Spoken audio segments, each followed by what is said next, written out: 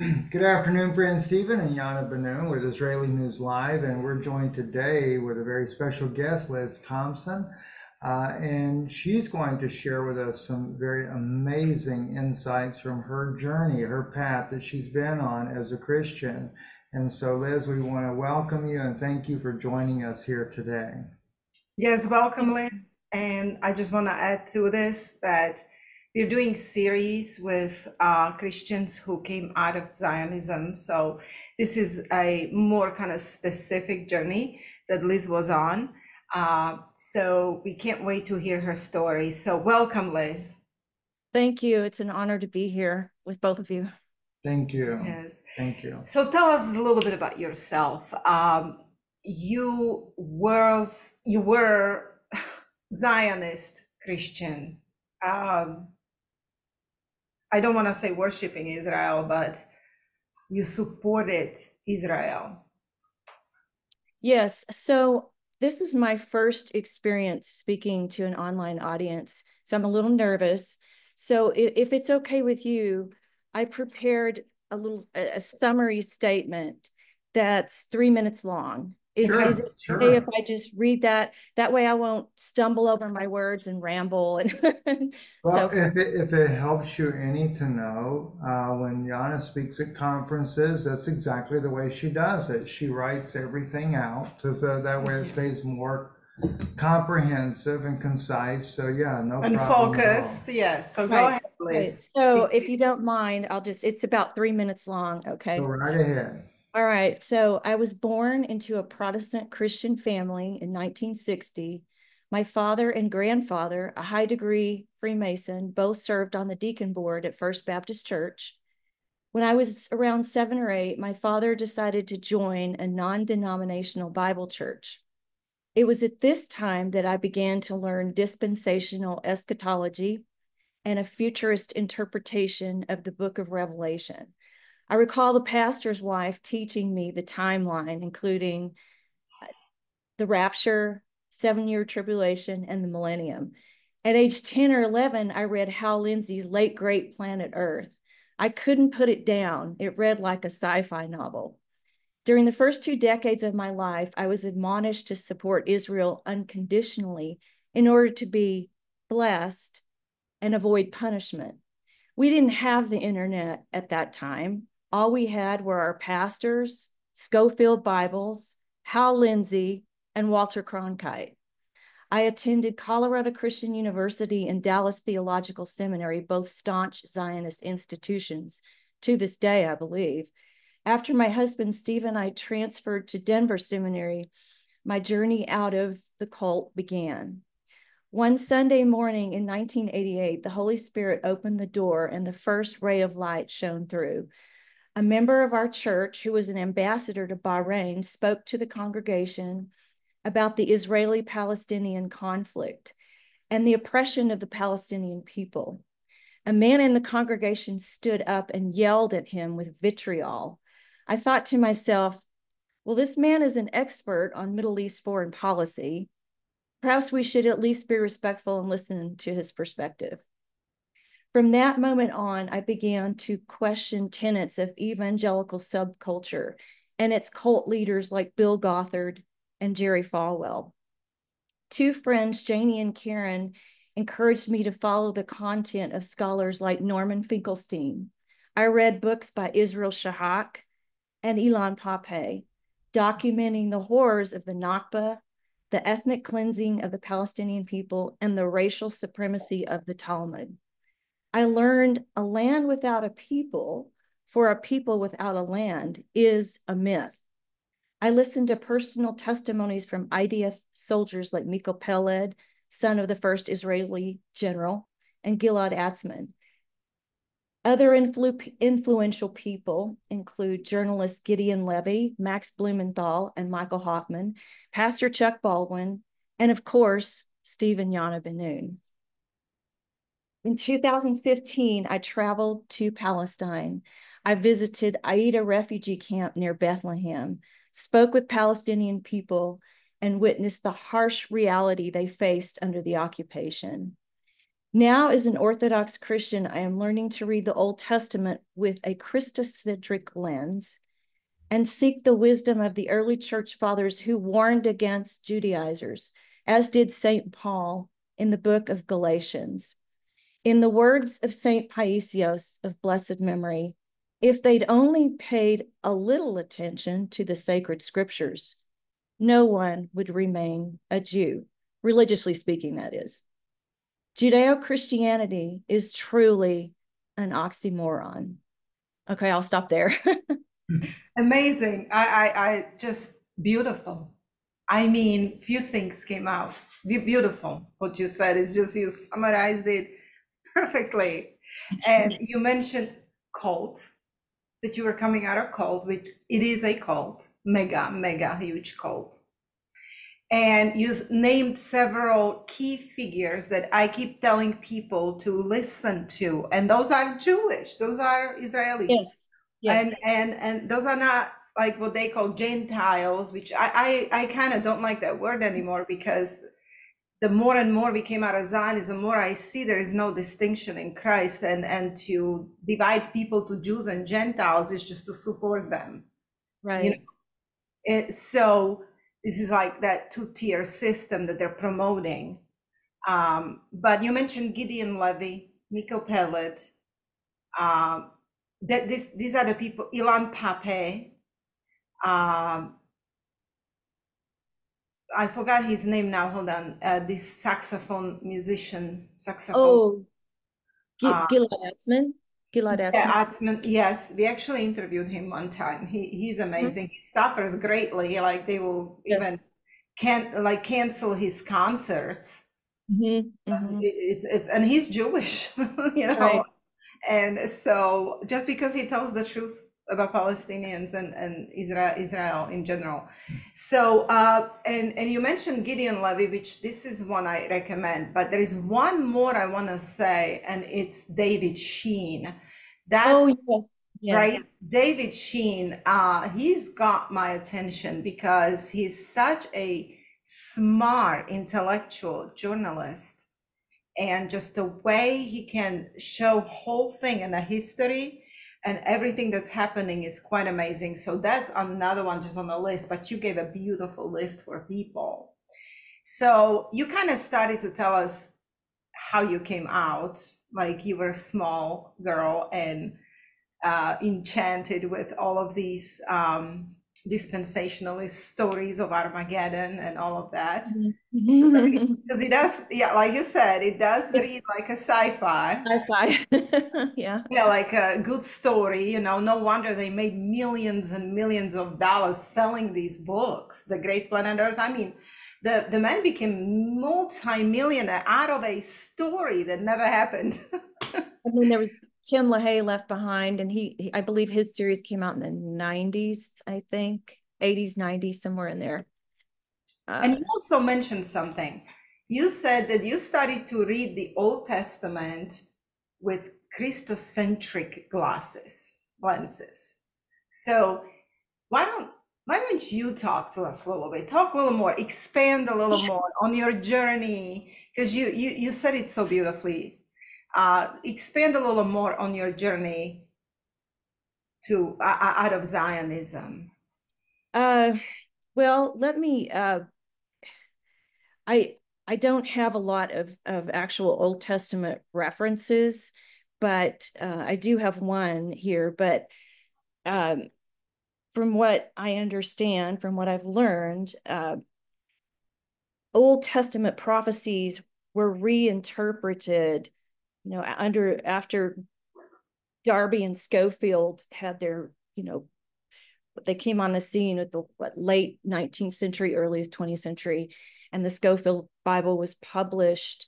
And these Old Testament prophecies that had always been interpreted as prophesying the advent of Christ were reinterpreted as prophesying the reestablishment of the nation of Israel, but of, you know, the modern state of Israel. But I have one example here that I thought was very interesting. Again, I'm quoting from Saint Paisios here, who was a monk that lived on Mount Athos. He died in 1994. And he said they turn spiritual meetings into material ones. For example, Isaiah 35:1, where it prophesies that the desert will blossom. I'm paraphrasing and shortening here. The desert shall blossom. Well, what actually happened is they altered the course of a stream, built irrigation systems, planted gardens, banana trees, lemon trees, orange trees. They created orchards and gardens everywhere. They can say now the desert has blossomed. So they literally siphoned water from the Jordan River. I don't know. You guys lived in Israel for a while. I visited there, and the Jordan River it was down to literally almost like a creek, because they Right. siphoned water off of the Jordan and I believe out of the Golan Heights to irrigate Israel, and it took water away from the Palestinian territory. Mm-hmm. And then they say, well, this is a fulfillment of prophecy. And I've heard Christian Zionists say, well, as soon as they arrived, the land just, it just became fertile and lush. It's because they stole water. Right. Yeah. That's Well, it. and the point Yes. that you make there that's important to realize is that when they did this, the Sea of Galilee dropped drastically far below its normal level. The waters are not going downstream where the Palestinians through the West Bank are living at. So therefore, their farms are just getting just a little trickle of water to try to be able to irrigate what they're irrigating as well. So no, you're right. And of course, they had to build the sterilization plant as well, because they still can't subsidize all the water needs to begin with. So no, it didn't blossom as a rose. It was manufactured and stolen in order to be able to make it appear as prophecy is taking place. That is incredible to expose this to people, because that's exactly, and I like how you read the words of this monk, that he says that they are materializing spiritual prophecies. Right. And because a lot of Christians do not live by spirit as is. They can only see with their senses, like eyes, what eyes can see, what hands can touch, and they need these types of proofs. And this is how they are fooled. It's all Bible says the desert will blossom. Look at Israel, it blossoms. Right. Oh, yeah, Israel blossoms. That prophecy is fulfilled. But no, the prophecy is spiritual prophecy. Right? He said, regarding this passage, Isaiah 30, or this verse, Isaiah 35:1, it refers to the spiritual renewal of the world through the Holy Spirit, the baptism of regeneration. Yes. That's So, right. Because you're dead, considered dead when you are not born again by spirit. So you're a desert. And when you accept Jesus Christ within you, you come alive. It's like desert is blossoming. So this is what they're doing. Like, wow. Please send me, text me the name of that book, because I would like to read more on what that monk had to say and explain. It's so true. Right, Steve? Yes. he also, not long before he died, he predicted the little medical intervention that we just all experienced. But that's a little off topic, but I just had to mention that. So I also what just came to mind was that, materializing the kingdom, and regarding the 1,000-year millennium, there was this is actually nothing new. It had its resurgence with Darby and Scofield, but in early church history, there was something called Chiliasm, Yes. which was deemed a heresy, in which this literal 1,000-year millennium was preached and taught, and it was thrown out as a heresy. So You're so right. And thanks for bringing this up. It's a very touchy subject, by the way. So be ready for bombardments. Because yeah, this is like I touched on this before, and oh my God, so many, I think they would kill me physically if they could, because of, I did suggest that, and I did mention the word Kiliism, Mm, mm, because it's not about literal 1,000 years and never is, and it's actually in literal meaning means thousands of years, meaning unpredictable amount of time.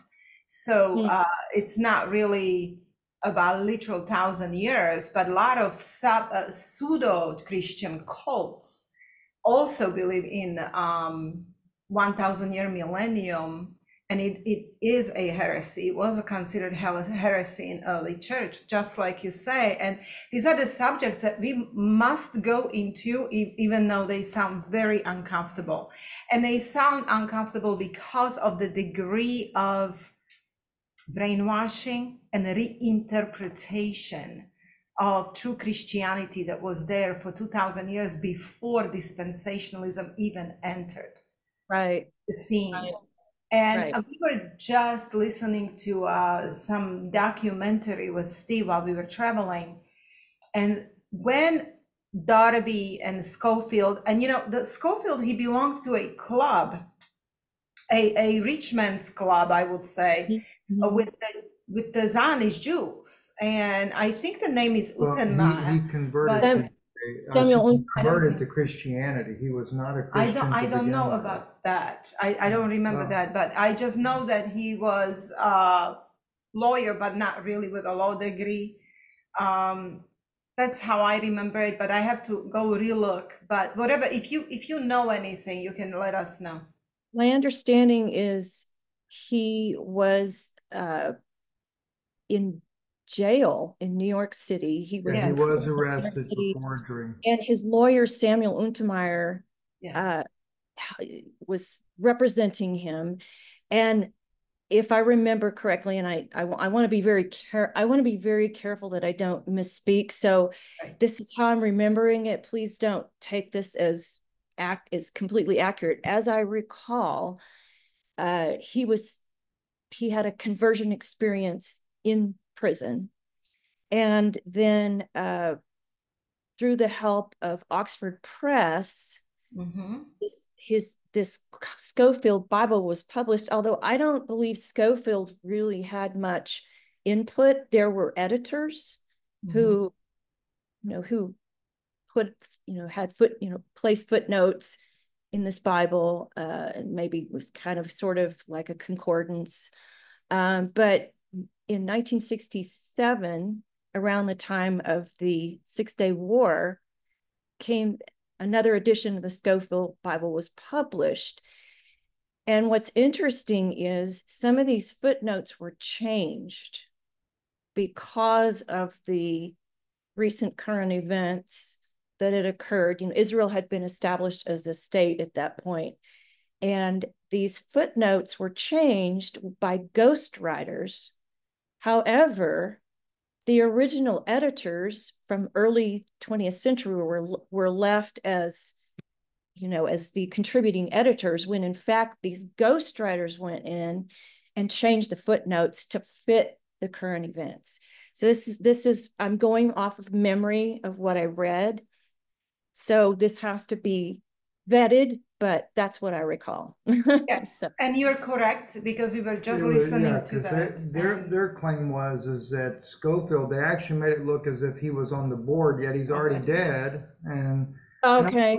in the book that I'm writing right now, one of the things that I thought was kind of interesting that I cite in there is the fact that his name is Cyrus. And of Mm, course, in the discovery that I'd made from Daniel's prophecy, the word dot is not the word Torah law, but it's from a Persian word. It's an ancient Persian word, the word dot is, which is a kingly decree. And so, as in regards to this, we know that it's Artaxerxes that made the decree to build the temple. And of course, Cyrus and Darius, they both continued the legacy of Artaxerxes. And of course, the temple comes into fruition. So I thought it was very odd that Cyrus Scofield comes on the scene, much like the ancient biblical Cyrus, and we have the Cyrus cylinder, which is where that it was Cyrus was the one that actually gave the decree to go back and build the temple and restore Jerusalem, and that was the proper thing for the coming of Jesus, the Messiah. But yet here they are in modern times wanting to perpetrate the biggest hoax in modern history, or in all of history, I should say. And so they need a brand new Cyrus. So what better fitting name for this guy, and it makes you wonder, is that really his name? Or was it a given? I mean, who knows on that issue No, it there? is his name. I know they say Cyrus I. Scofield, right? But then Bible Institute, they're the first ones to pick this up and really promote it. And all of your quoted biblical scholars from the early 1900s are all trained under the Scofield theology. Yes. Yes. Well, and isn't it interesting that Donald Trump has been referred to as a new Cyrus, I believe? Yes, that is correct. Mm-hmm. That is correct. And of course, the push to build the third temple is underway. Yeah. And I have actually published from one guy I know in Israel who actually is working on the very internal fabrications of the windows and the doors. And he has sent me oodles and oodles of the pictures of them building it. And they're all being built for the third temple. So they're determined to fabricate this prophecy as far as they can possibly go. And when it comes to Oxford Press, what was very interesting, when they published Scofield Bible with its own kind of commentary, which before Bible never had commentary inside of a Bible. That was the first. Right, like it's a Bible built with its own commentary, and they were giving this in theological institutes to all of the pastors that were graduating from theological studies. They were handed that Bible. So that way the new generation will brainwash all these flocks. And interesting thing about Oxford Press was that it was a press, or they were publishers that never published any kind of book before. No other, they were unknown, like they just came out of nowhere. Yeah. And they never published any American writers, nothing. They just came and published this thing, Scofield Bible with its own commentary, and handed it to these new pastors in a United States Theological Seminary. So you can see that this was very pre-planned, very targeted plan. And I'm not talking about 5-year plan. I'm talking about 100-year plan. Long time. And so whoever is doing this, that's very, very, I would say, smart on their part. But Christians are supposed to be very, critical thinkers and gentle as doves, but kind of like it's the thing smart as serpents, right? Like you really got duped, though. I mean, my book that I wrote here, The Israel, They Still God's People, that's the first book I ever wrote. That is a Cyrus Scofield book. I mean, I hate to say it. I mean, as sincere as I was, I defended wholeheartedly the state of Israel. And I want to show you right to be. My picture here, if you can see, that's me. Oh, wow. With the star. Europe, one of the concentration camps. We went to see concentration camps, and it's just, we understand how strong it can be because that's all and all of these intelligent scholars, Chuck Missler was one of them that we personally met. We flew to him, to his studio. We recorded with him, and at the beginning of our ministry. So you think you have it right when you are so wrong. And this is what I want to tell Christians, that you might think you're so safe and right and correct, and you will fight for what you think is true, and yet you can be so deceived. And it was a very humbling experience for us with Steve, because we were in the height of our ministry in Israel. And Right. right, and And the imagine. people supported the Zionist Yeah, theology. They yeah. really do. And God bless them for doing that. But as I told Yana, one of the things, and I really am curious about some of your own personal past as well, as you spoke at the beginning of your family and your father. But like I told my wife, I said, everything happens for a purpose. I said, had we not been pro-Zionist to begin with, we never would have gained such a large following. I said, and so therefore, when God opened our eyes, starting with my wife first and then mine as well, and I think it really started too with equality is where it began. We started with equality, and then it went into Zionism. But right. through that, that's what helped us to be able to help so many people. And some of them, like yourself, had already been putting the pieces together. So therefore, it's like I told my wife, if we didn't have the following from the Zionists, we would have never helped the tens of thousands of people that were helped. I mean, some, they just walked away. Yeah, imagine. In fact, the majority walked away. Right. Imagine being in the heights of ministry and you figured out it's all wrong. I mean, it was, you go through a 5 stage of grief. For real. That is a form of grief. That yes. is a form of grief. And so it was like, what are we gonna do? I mean, we started to feel very responsible for people. And I remember our very, very first time when we realized that we are wrong and teaching things very wrong.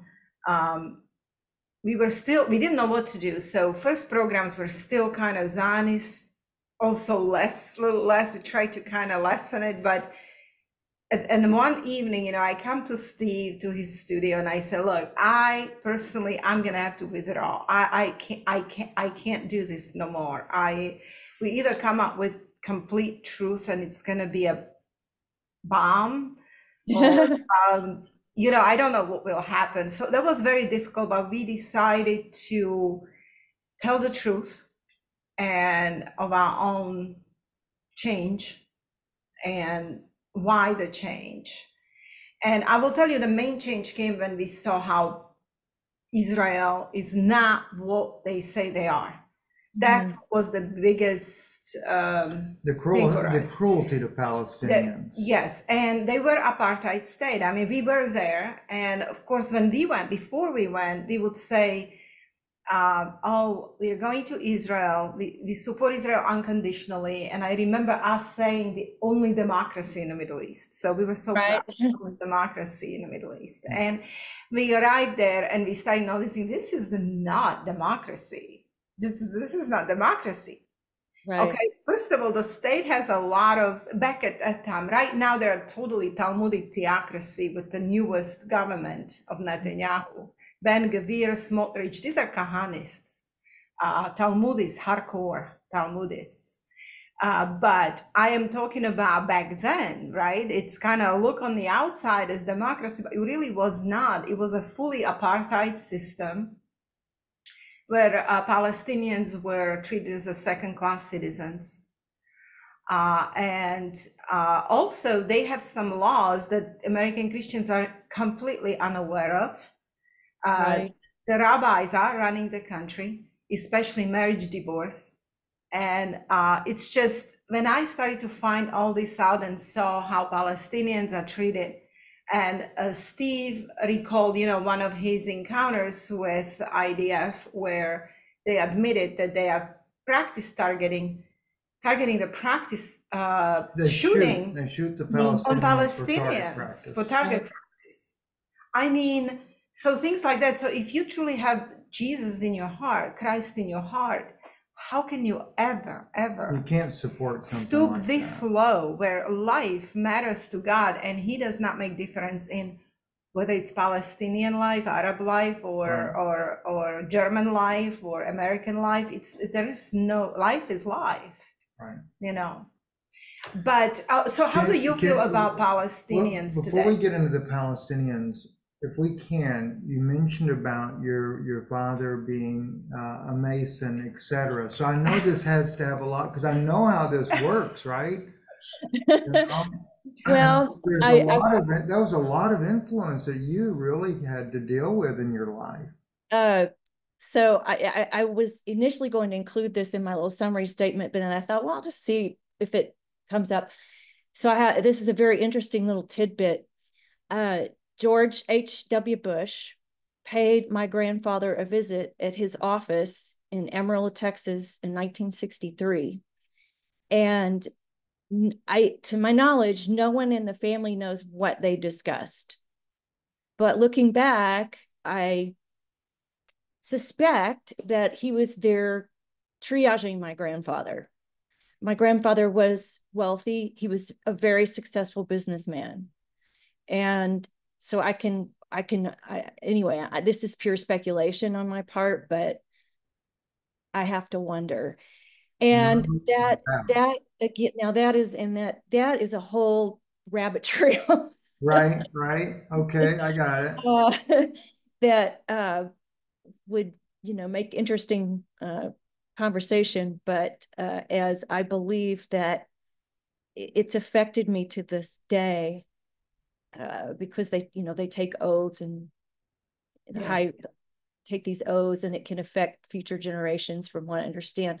But that's kind of a different rabbit trail. So but it sends chills up my spine to know that occurred. And my dad told me about it probably 10-15 years ago. And I don't believe, he didn't know what they discussed. So So yes, his father never discussed with him what was spoken about in that meeting. if he did, he didn't tell me. He Right. just told me that H.W. Bush had come to see my grandfather, and I'm assuming it was the Masonic connection. Mhm. Yeah, I can believe that. I certainly can believe that. And yeah, I would like to go talk, even if we discuss it privately one day, because of some of the unique connections in there. Mhm. So, Yes, and again, it would be off topic, but I'd love to share some things. So, yes. Before I forget, I just, well, as you were talking, of course, it's like fireworks going off in my mind. And I wanted to just mention for the audience that Whitney Webb, are you familiar with Whitney Webb, journalist? I am, definitely. He wrote an article on Mint Press called The Untold Story of Christian Zionism.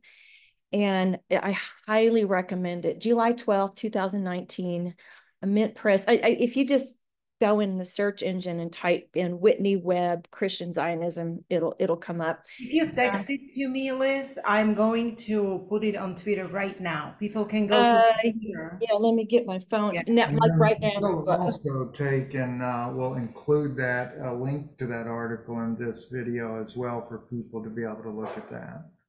yes. So it's let's see here.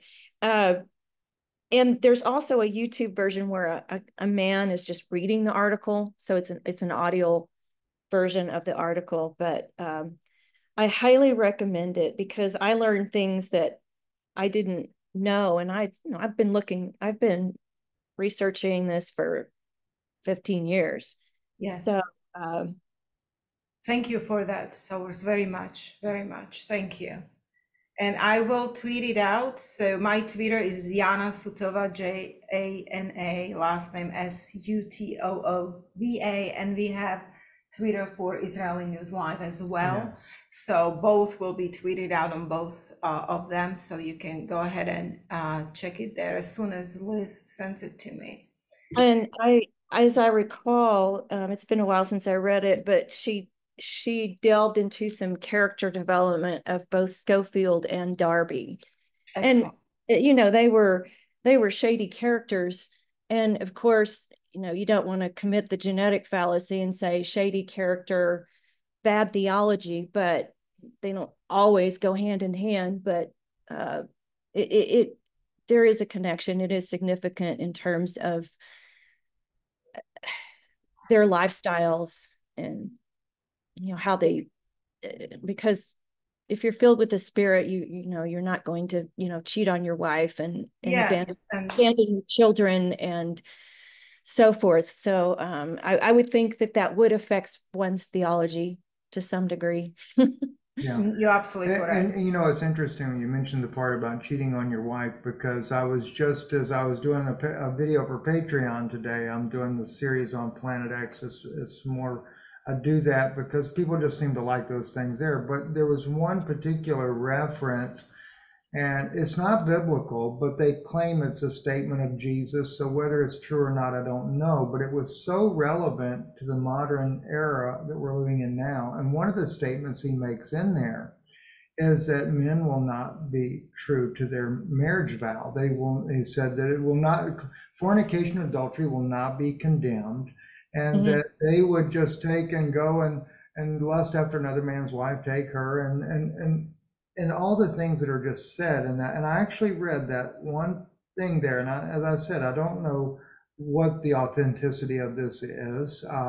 They claim that it was from the sayings, which is similar to what Thomas wrote in his book, but I've never read that one before. But very, very true of the day we're living in. They just don't care any longer. It's interesting that you would mention that, because this new Christian right, well, I guess actually kind of began with Falwell, and was it with Ralph Reed? Remember there was the moral majority, and then Ralph Reed. I'm blanking on his organization, but it was the kind of the new Christian right, and there's been a lot of expose. There's a recent 4-part docuseries called Shiny Happy People about Bill Gothard and all the women that he assaulted. And there's another author, Kristen Dumez, Dumez, and she wrote a book and has done a lot of speaking about these Christian right leaders, many who are surrounding Donald Trump, many who are partnering with the Jewish Zionists, with the state of Israel, Netanyahu, etc. And there's a lot of expose on these leaders and sexual assault. And they're in the Southern Baptist Convention, for instance, and they're not being held accountable. And these poor women are being told to shut up. They're being gaslit. Yeah. And there's also a big push with these men, these leaders, to they're very misogynistic. And for instance, they're proposing things like wives should call their husbands Lord, and oh my gosh, women should lose the right to vote, etc. And the reason I bring this up is because there's a connection here, because these Christian, and they're Christian Zionists. All of these Christian right leaders are Zionists, and they're partnering with the Jewish Zionists, with the state of Israel, etc. And they have this view towards women. It's because, Steve, what you just shared sparked my memory. on this. But that goes back to what Yana said earlier, when she mentioned this part about, that, it's really not Netanyahu and them that are running the country of Israel. It is the Talmudic rabbis. And when we say that, in all fairness too, we had this beautiful conference of rabbis here in New York not long ago. They had 20,000 Orthodox Jews there opposing the state of Israel and the apartheid that they have committed against the Palestinian people. So we realize not and of course I still don't go with the faith by no means, but nonetheless, it's kind of refreshing to see that there are some Jewish people out there that will not stand for this wholesale genocide that's going on in the Middle East. And when you mention women, I do want to mention when right-wing Netanyahu's government took power, and talking about Smotrich, Ben Gvir, and that group there, they are now in power. They're Talmudic extremists, Kahanists. violent murderers calling for violence and killing of women and children in Palestine. There were so many protests in Israeli public against them, against the right-wing Israeli government of Netanyahu. And a lot of women went out dressed as Handmaid's Tale costumes. They had these long, red. Right. For those that may not know that series that they have, Right. it's very demonic, but so revealing of what they're up to. Why? Because they knew that when the right-wingers in Israel take power, the women will be oppressed because they are doing Talmudic law. And Talmudic law is so patriarchal, but I would say demonically evil patriarchy. That's what I would call it, because they are calling for a separation of which is male and female, separated bus. In Israel, buses, public transport. They've been pushing for that. They've been doing it, but now it will be open. It'll become law. It will be a law, religious law. It's going to be a Talmudic law in a state of Israel, openly admitted. That's what they want to do. Women in a bus are in the back only. Wow. Yes. I do want to clarify before we go much further, though. The Handmaid's Tale, when I say demonic, I'm not saying that the series is demonic, but it's demonic what it's depicting of society. That although it's seems nearly impossible that could happen, don't be surprised. Yeah. Especially in light of the election right now. Everybody wants to say Kamala's so evil and horrible. And I don't think that she has the ability to be a president personally, but do they think that Trump is some moral beacon on the hill? No, this man is saying that you're going to see your last president. Right. So, and by the way, in case you guys are not aware of this, I haven't told you this or not yet, but in America, the Jewish rabbis believe that America should be a theocracy. Okay.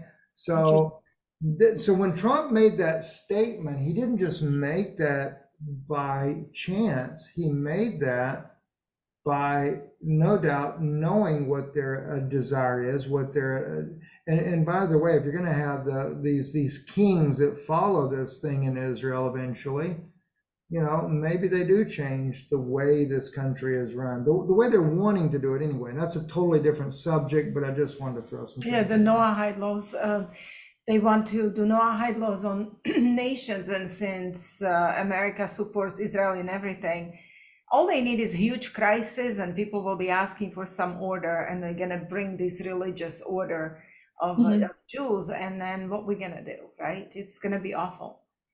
Right. We're having this conversation more with you just as an open, but the truth of the matter is we're supposed to be sitting here really going into what woke you up, what made you come to the Zionism. Well, she did mention it in her summary. Yeah, I know, and it's exciting to do this interview this way because you realize you're talking to someone that understands on a deep level like you do, and so it's very exciting to get to have someone that we're going to have to do a more in-depth interview, maybe where even the two of you girls sit here and talk about this, because you all will be like right over my head.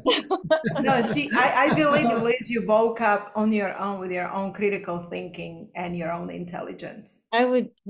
Critical thinking in the Holy Spirit. Right. Yes. Yes. And Holy Spirit is the teacher. That's right. Again, I think the first incident that I recall was when this ambassador to Bahrain spoke in church, and but it's just you learn incrementally. For instance, I thought of one example when you were talking in the massacre at Deir Yassin. I don't recall it was shortly after the invasion of the Zionist army, but was it, now you probably know, was it a Menachem Begin? It was Menachem Begin or Menachem Begin. I'm probably not pronouncing it correctly. was he part? He was either part of the Stern Gang or the Ergen. Yes, Which Menachem Begin terrorist? Which he was part of the Stern Gang. That is okay, correct. and they, in the middle of the night, they invaded the village of Deir Yassin and just massacred what, about 200 people, innocent men, women, and children, pregnant women. And now a Holocaust memorial sits on top of the dead bodies of these people.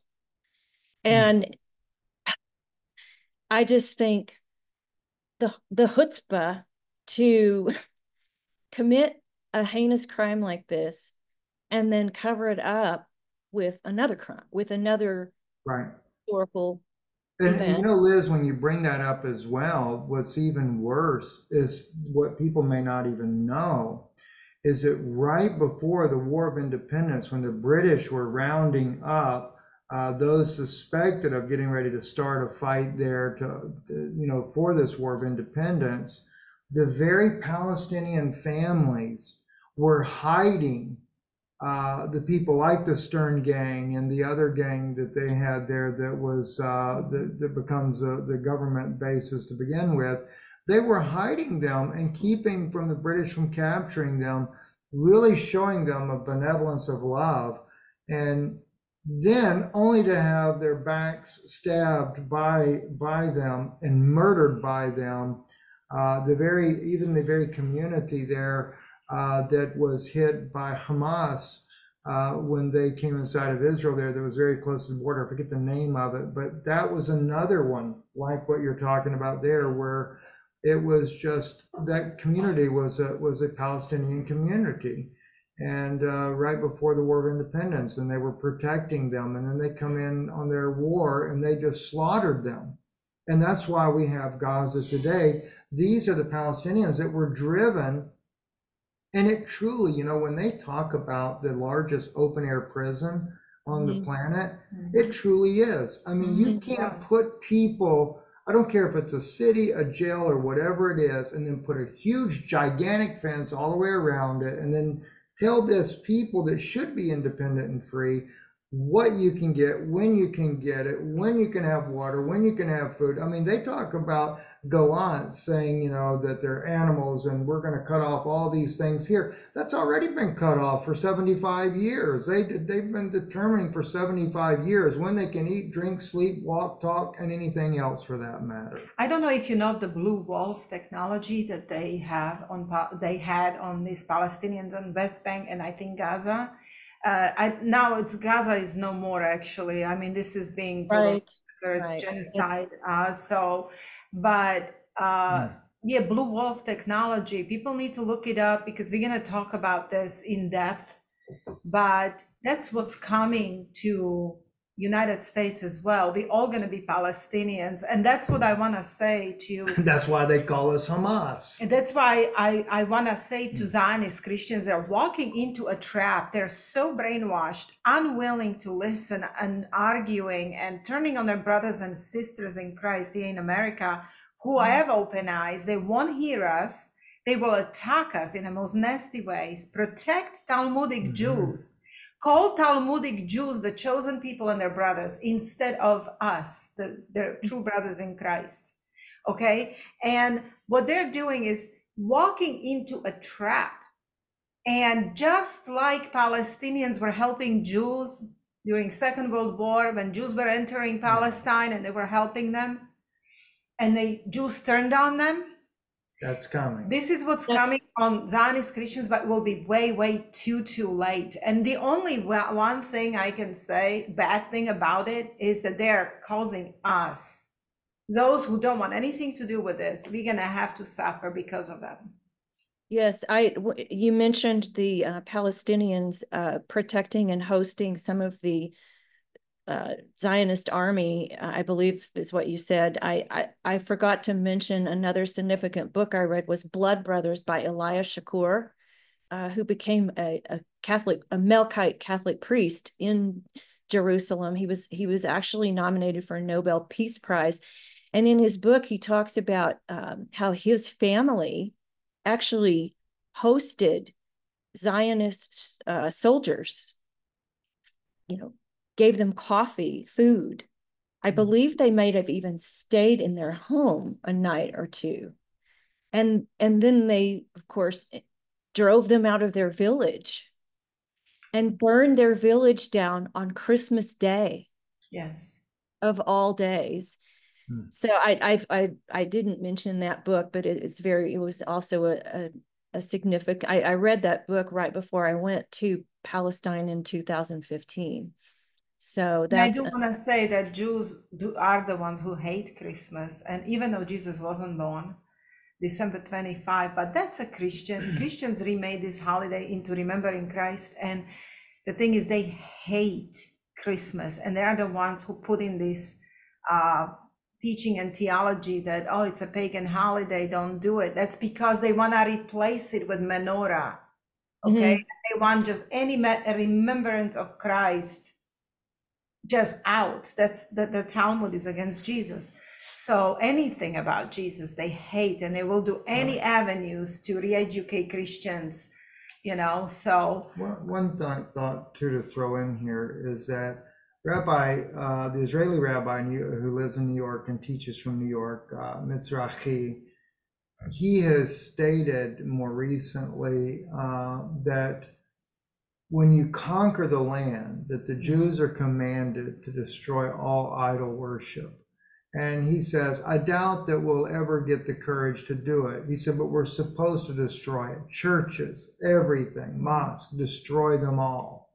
This is one of the reasons why in Gaza they're destroying, it doesn't matter how old it is. In Lebanon, they go to Tyre, the ancient city of Tyre. They destroy all the ancient artifacts there, 5,400-year-old city. But, I was thinking about like what you had just mentioned earlier, and you, Liz, as well.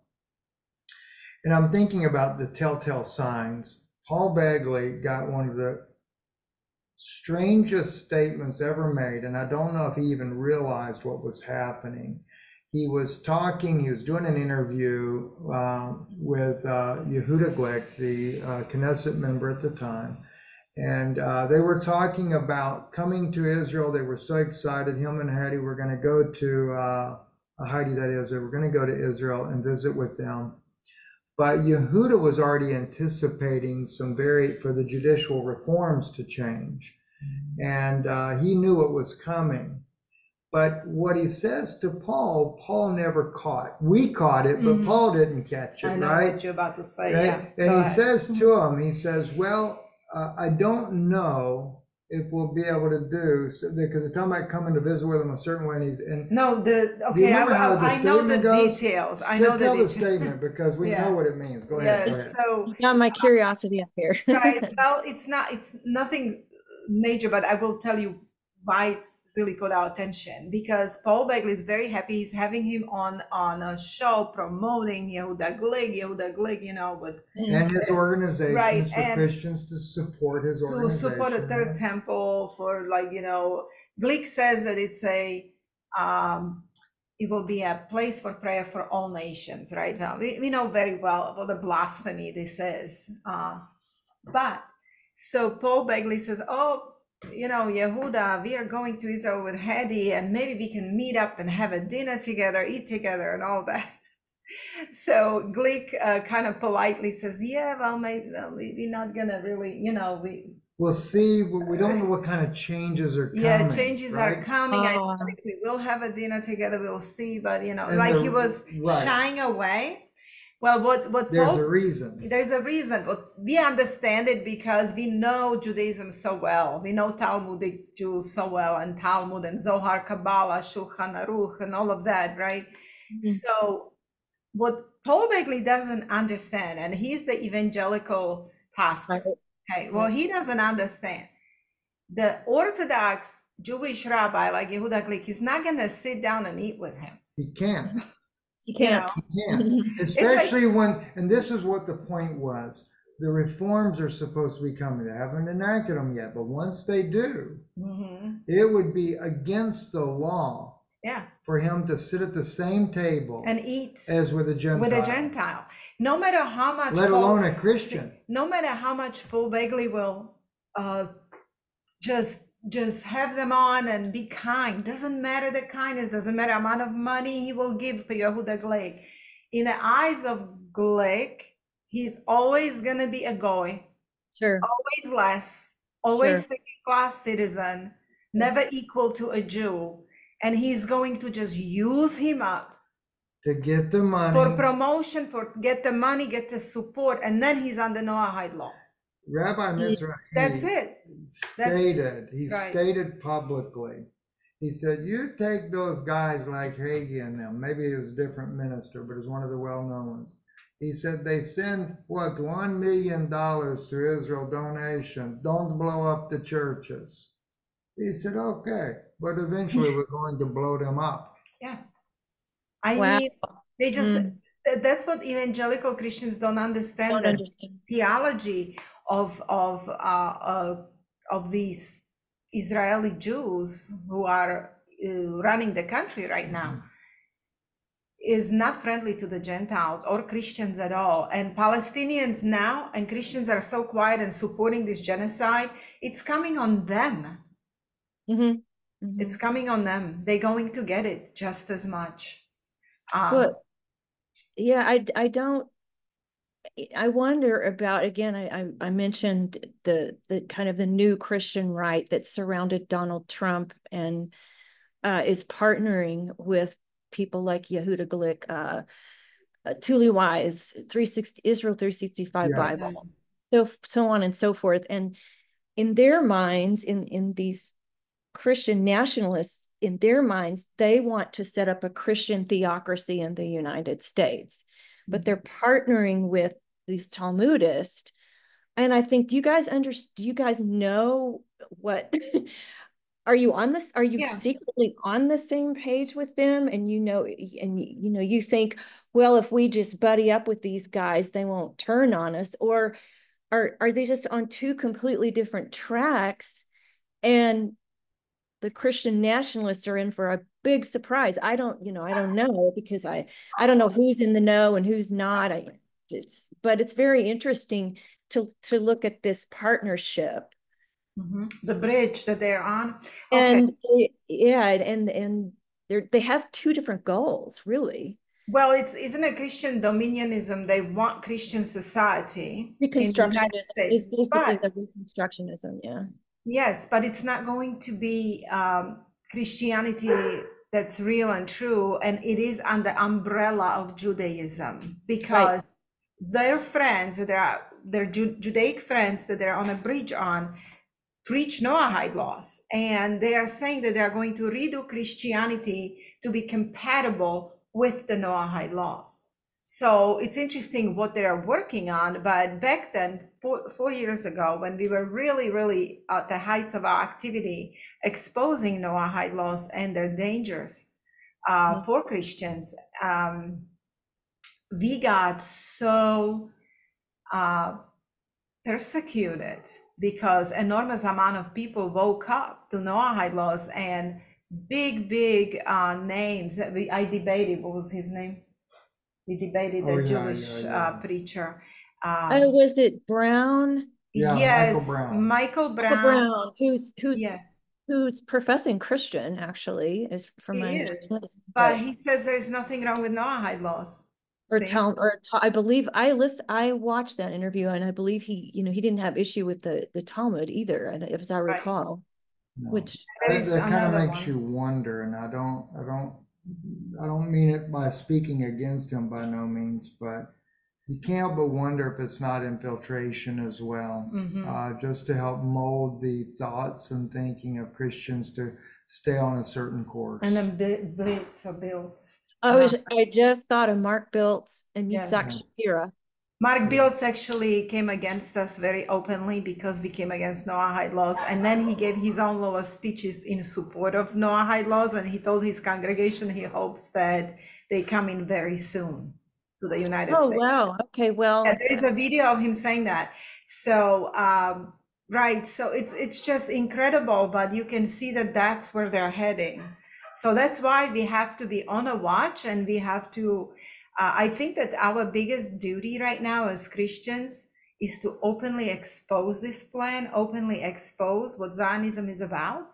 And our voices against the genocide that's happening and violence that Israelis are doing is very important. I believe it's just like cleansing or turning, dividing goats and sheep. Like Christian who is on the side of violent Israel and promoting genocide, they're taking their side.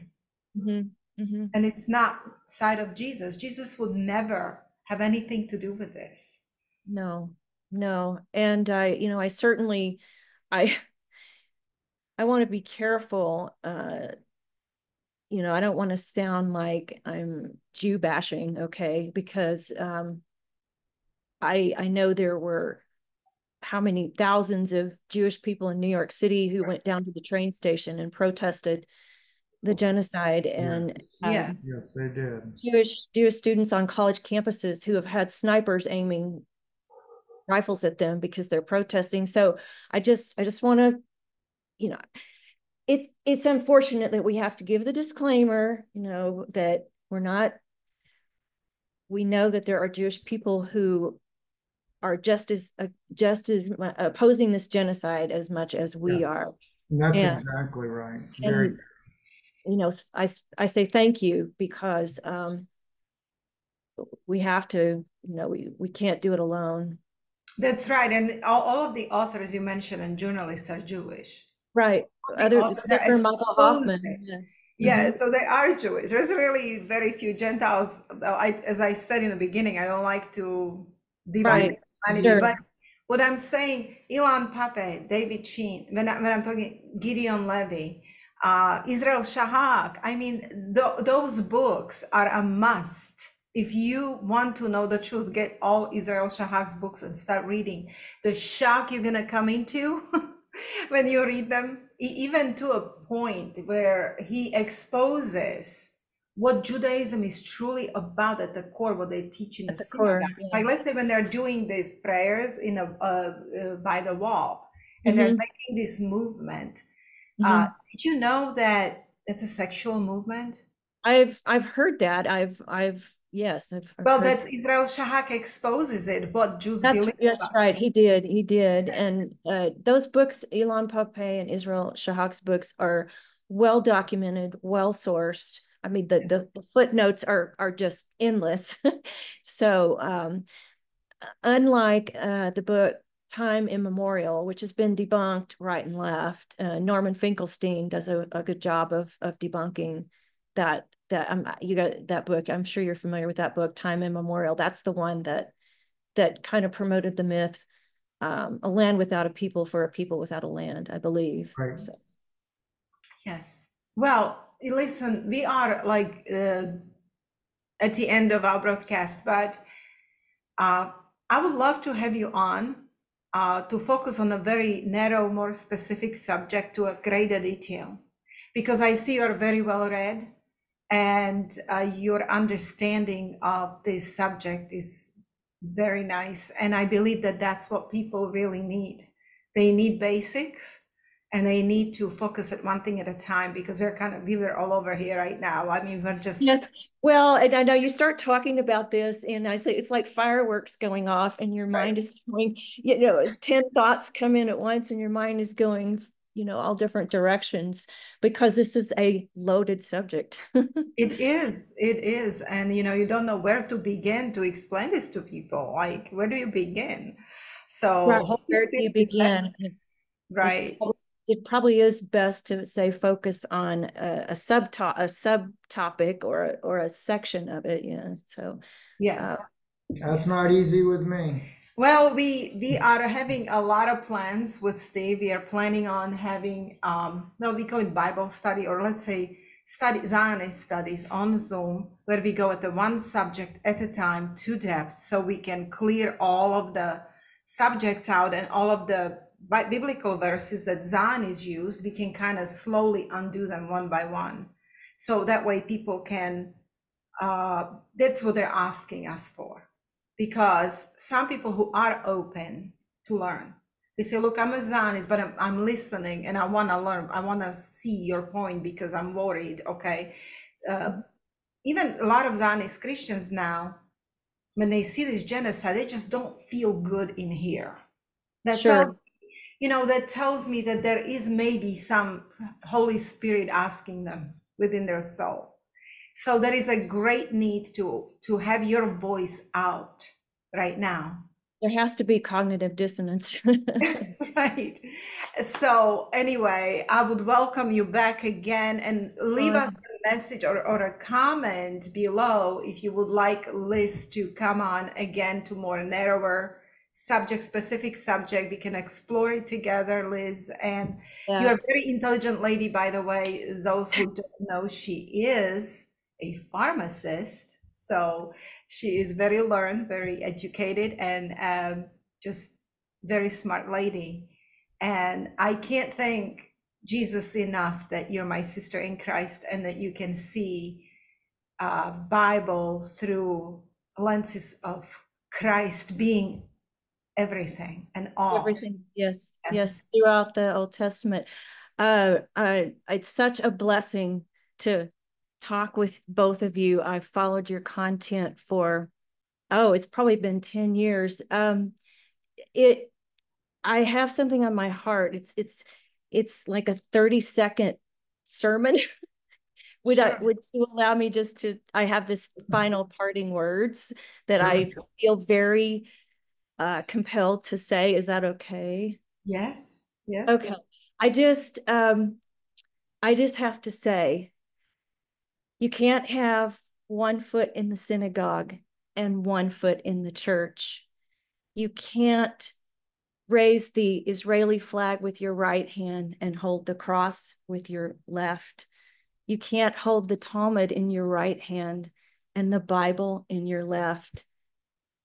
Choose. Do you want to be in Christ or under the rabbis? Make a choice and do it.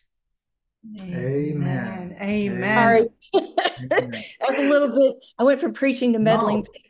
Listen, just nice. Like that little series I started, A Minute of Truth. That's a perfect message. We might, if with your permission, could we of course put on our Minute of Truth? Okay, very good. Yes. So we can just throw it out there. We'll put it in here, but we'll add it to that as well. I was going to quote, choose you this day whom you will serve. Yeah, that's the book of Joshua. So if I'm terrible with references. And you can't sit on two chairs at the same time because you will fall in between.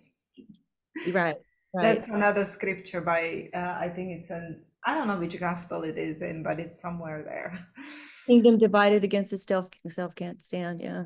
Wow, everything just comes in with Holy Spirit, starts putting all these scriptures here that belong to that subject. That's amazing.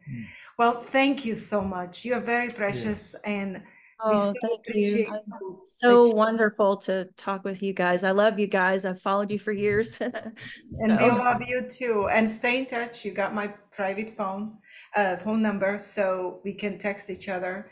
And I would love to have some further shows with you. I'd love that if the Lord leads and the Lord wants, and I'll just follow his leading. So. Amen. Amen. God bless you, sister. Thank you guys for watching. God bless. Have a wonderful day. Yes. Thank you for watching everyone. Stephen and Yana Benu with our sister Liz here, coming out of Zionism. Part, I don't know, 3, 4, 5, somewhere in there. It's part 4, I think. Part 4. All right. God bless you guys. When it stop, y'all can talk from now.